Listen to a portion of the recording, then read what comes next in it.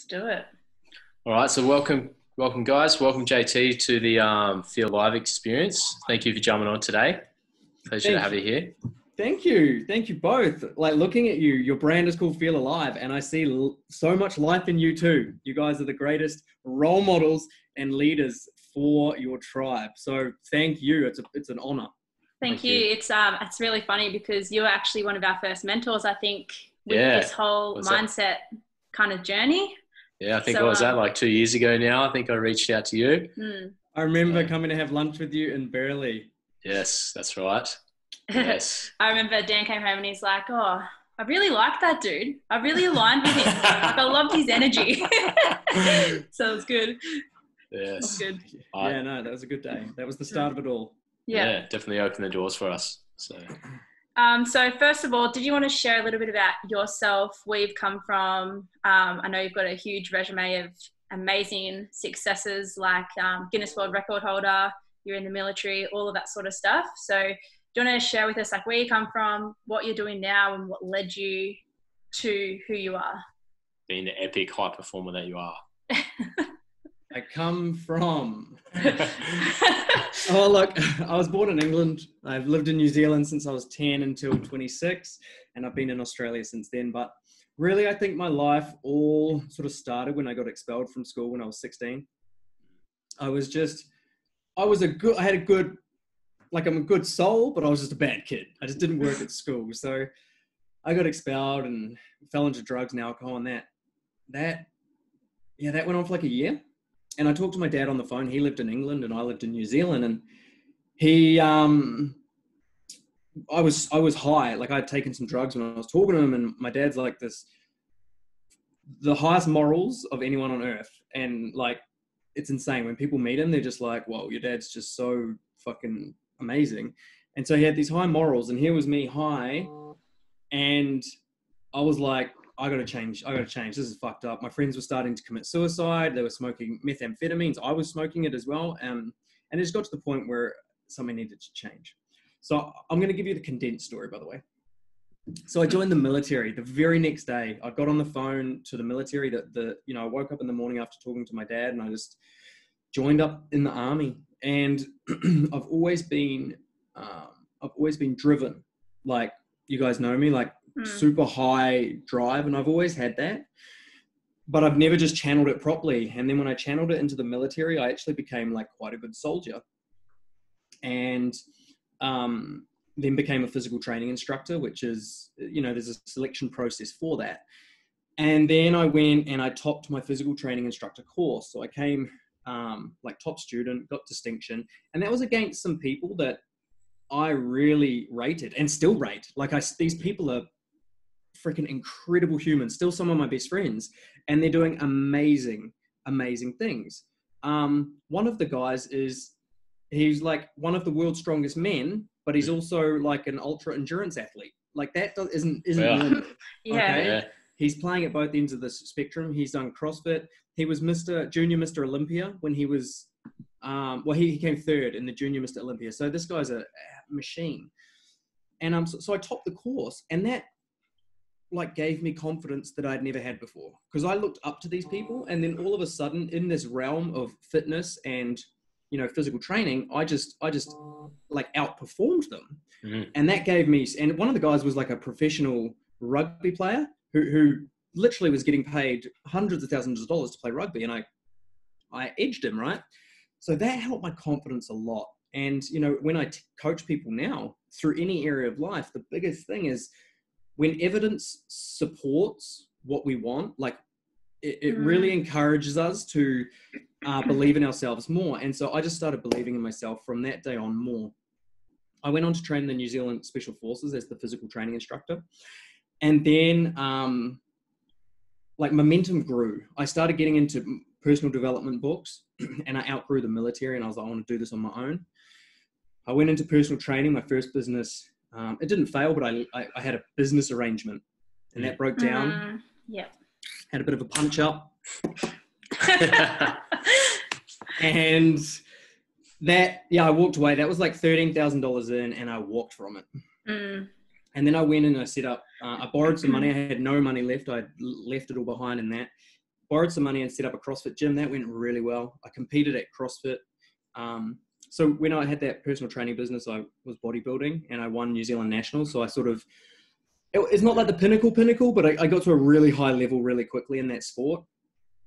And then I moved to CrossFit when I opened these CrossFit gyms, and I got to a really high level in CrossFit as well, and competed at regionals 3 years straight. And the gyms did really well, sold the gyms and moved to Australia. And then that's where it was like 6.5 years ago now. It all started to unfold, moving to, as you guys knew me, I was just transitioning out of another online business I started. I'd done the Guinness World Record. I achieved that.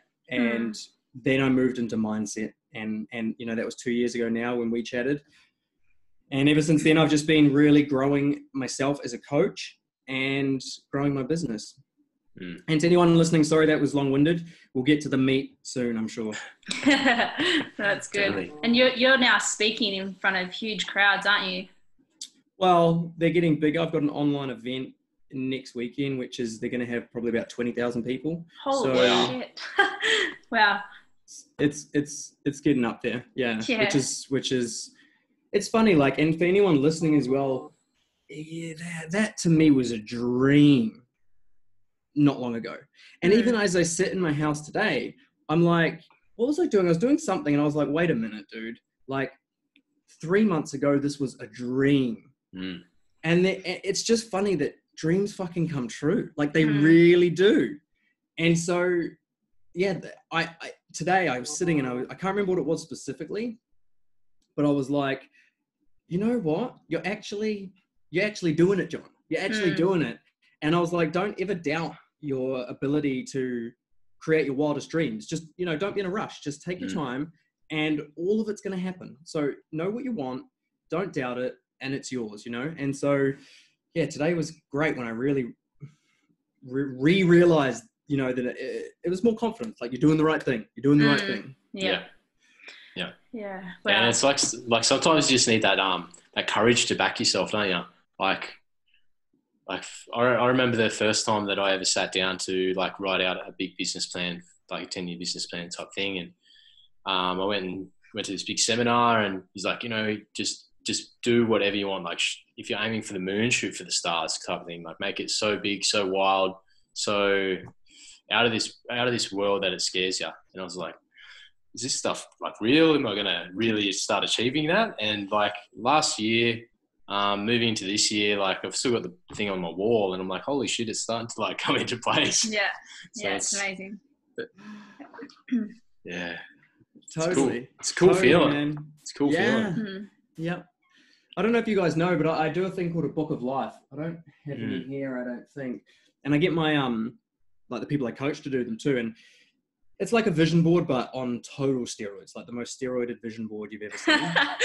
It's really incredible. And I've been doing it for 13 years now, and I can look back through my old goal setting. It was buy first property, and then within the book of life, because it's an A5 clear folder. Oh yeah, there's some here. I'll show you this. This is like an A5 clear folder, so it's got clear pages. Yep. So each time you update it, like every year or every 3 months, you slip a new thing in, and so all your old ones are still there. And it was I looked through it the other day and it was holy crap. My goals, even though back then they were really big, I look back at them now and I'm like, oh, this stuff's easy. And it's growth is real. It's a lot of people get stuck in a loop in life and don't get ahead. And with a few tweaks to what they're doing. Yeah, 100%. Yeah. So how would you describe to someone who's listening what exactly it is that you do? What is it? Well, I'm a life coach. I'm a life coach, but that is so broad now. And there are so many coaches. And so I'm like, how do you stand out from the crowd? Because, there are some other great coaches and there are some other people that are not so great. And maybe they're just beginning. I don't know, but it's very hard to separate myself from others, linguistically in a sentence or in a name. But really what I do is I do help people business coaching, but that's not what I do. I help people with their mindset, their emotions that are holding them back from greatness in any area of life. So if they're struggling in business, I will be able to, I've got the tools to be able to help them with their, their mind, their emotions, because, business it's like strategy. If I gave someone the perfect business plan, I gave you guys the perfect business plan, right? Yeah. And like you said, it's like, it's like a year and it's happening. If there wasn't fear, or if there wasn't doubt, if there wasn't uncertainty, someone takes action so much quicker. So even with the perfect business plan, even with the perfect wealth plan, even with fitness, with the perfect training program, if there is a person doubts themselves, if they don't have resilience, which this is all mindset, all emotions, if that is out of whack, it doesn't matter how good the plans are on the outside, you're not going to go very far. And so that's what I do. Whether it's professional athletes, celebrities, it is fix the mind, fix the emotions so that someone can excel. They can be a high performer in whatever it is they do. As a mom, as a dad, as a lawnmower man or woman, or as an Olympic athlete. Yeah, so true. Hey. Yeah, bloody earth. So what would you what makes someone a high performer? Oh, Danny boy. So really, honestly, I think the biggest thing is that you have to have a vision of what you want. And that needs to be supported by a very, very powerful why. Like, why are you doing this? Why do you want to build an online brand, to help people transform their lives? Why does someone want to play? And until you've really built that why, and for some people that happens, I want to say automatically. And by that, what I mean is some people might have like a troubled youth, and they might have nothing, and they might be on the streets. And through that constant struggle, they build resilience, and they want to get away from, maybe it's poverty, or they want to get away from being mistreated so badly that it lights a flame in them, and they just automatically lit. Some people have a very comfortable upbringing, and comfort is the enemy of execution. Like, if you're comfortable, you're not going to make any changes. And I've got people that I know that are comfortable. They earn good money. They've got a good partner. They've got a house. They're comfortable, but I see talent in them and potential. And beyond anybody who's started with less, but they lack drive and why, because life's just easy. And so for someone like that, they need to cultivate it. They need to start, instead of being motivated, you guys know this, like, you can either be motivated by pain or pleasure. Pain is a fantastic motivator. Like, people make massive changes through not liking where they're at or who they're being, and boom, they can transform. Someone looks in the mirror and they're overweight. They're like, fuck this. I'm sick of this. And that's just motivation. I'm sick of, I'm sick of being unhealthy. I'm sick of people looking at me in disgust. And like, that can motivate someone. But if someone's comfortable and they're like, I'm good, everything's okay, there's no motivation. So that kind of person needs to be motivated by pleasure. It's like, well, what else is there? Or how can you help others? Find something that is pleasurable. Find something that you want to go and do because you love doing. That's how motivation can pull us forwards. Yeah. Yeah, hugely. And do you find, like, because I know I experienced that, like, when I went through like my big transformation 3 years ago, maybe 4 years ago, it was like, just came out of a time in my life that was, you could say it was quite dark. And throughout that period, I stacked on like so much weight. And I still remember the exact moment where I was just like, holy shit, I got to do something. And I was at Dreamworld, went down one of the roller coasters, and they took the photo. And it was after we went and got the photo, and I was looking at myself. I was like, fucking hell, Dan, like, I've got to do something here. And I found, for me, like, that pain initially was like, boom, like a rocket. I've got to go and take this thing. But like, I got to a point where it's like the motivation of the pain sort of drops off. So do you find that people eventually need to find that inspiration to keep pulling them towards what they want after the pain's dropped off? Absolutely. For sure. Like if you put your hand in a fire, it hurts, so you pull it out. But as soon as it's out the fire, you stop moving. You're like, the pain's gone, so you stop. And another way to think about it is the donkey analogy. If you whip a donkey on its bum, it will move forward. But as soon as you stop whipping it, it will stop. Or you can sit on the donkey and dangle a carrot in front of its face, and it will never stop. It will just keep going forward towards what it wants, right? So as soon as the pain stops, people stop. And there's always something we can... This could go really deep, because then we could start talking about the ego and the fact that really pain-based motivation is based in ego. And, you know, is ego a good or a bad thing? Is it a neutral thing? Like, what is ego? And then being motivated by pleasure. We could go deep. So it depends how deep and how long. We can go deep. Well, ultimately, the ego is who we think we are. It's our identity. And the ego has two parts. It has the part that you kind of know about, and then it's got the shadow, which is the part you repress and the part you deny within yourself. I did a post the other day on my social media, and it was funny. And I used the word coward, and I got all this hate mail. People like, you can't call someone a coward. That's not very nice. And I even said in the post, I was like, I know it's not a nice word, but the truth is that behavior is cowardice. And to really be successful, you need to have courage. And I wasn't having a go. Like, I'm a coward sometimes. You guys are cowards sometimes. Everybody has the ability to be a coward. It's not a bad thing. And so if I said I'm not a coward, that's my shadow. And that is going to come back to haunt me if we're suppressing a part of ourselves instead of being our whole selves. I've been a coward when it comes to asking women out before. Like, if somebody bloody put parachute on me and said jump off that cliff, I probably wouldn't do it. And that's that's cowardice behavior, right? Yeah. And it's like, I'm okay with that. I can be a coward. And so when it comes to the ego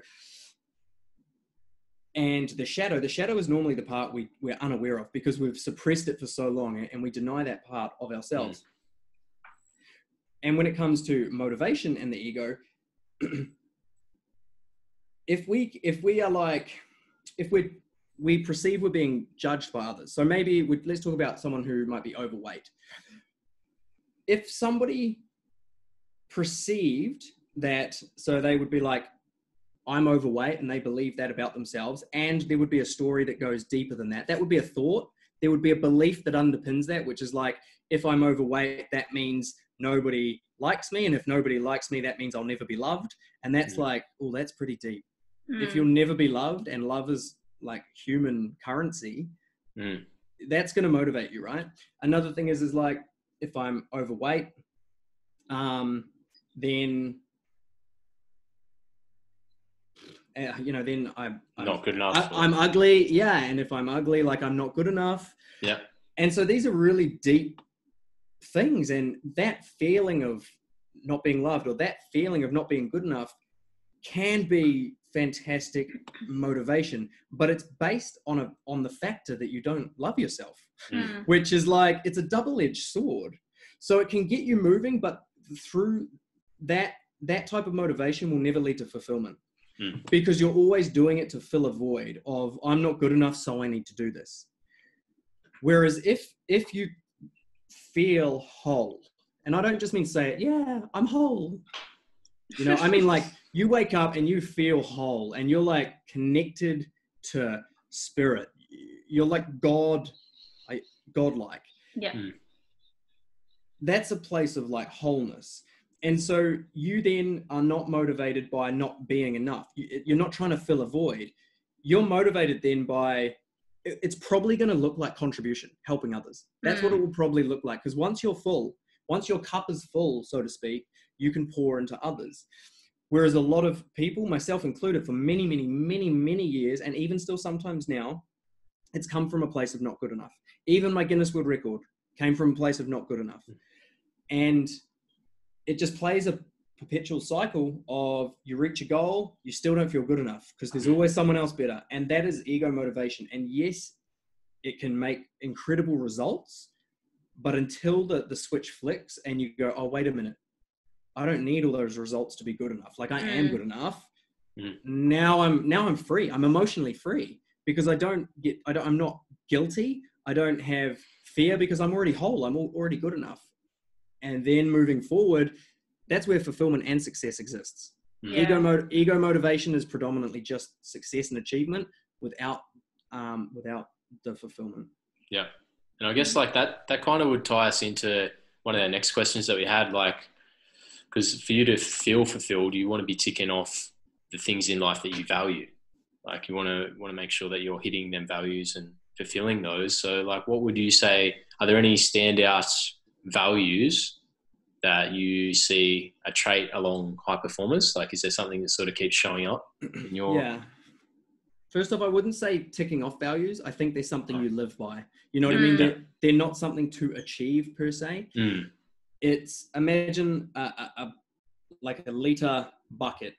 It's not either full or empty. It can be a little bit. You can, like, the value can be present in your life a little bit or a lot, like a scale of 1 to 10. Yeah. So yeah, for success and achievement, there are definitely some values that will be present. For fulfillment is pretty much living by